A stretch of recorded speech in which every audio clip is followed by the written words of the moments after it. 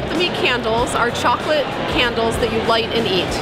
They are premium chocolate. They are the jewelry that completes the outfit. Everyone's familiar with wax candles that ruin the top of a cake. It's a product that we tolerate, but we don't celebrate. Let Them Eat candles are really the hero of a celebration.